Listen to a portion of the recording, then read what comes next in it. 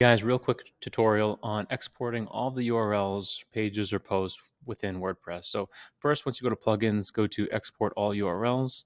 You're going to find this one right here. I'm going to install this.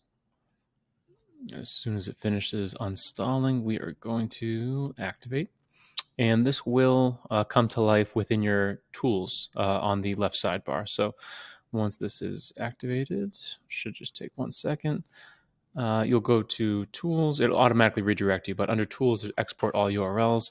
And then you do have the ability within this to start selecting types of posts. If you want pages, posts, anything else from other post types, you can get post IDs, titles, URLs, categories, and then you can just get what's published, or you can kind of keep going with all of it, whether it's trashed or something that's in draft form. So I'm going to keep it all published.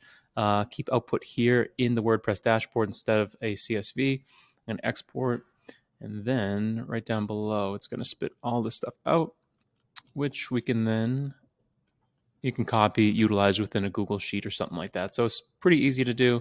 Export all the data very fast utilizing that tool. If you have any questions, let me know, and have a great day.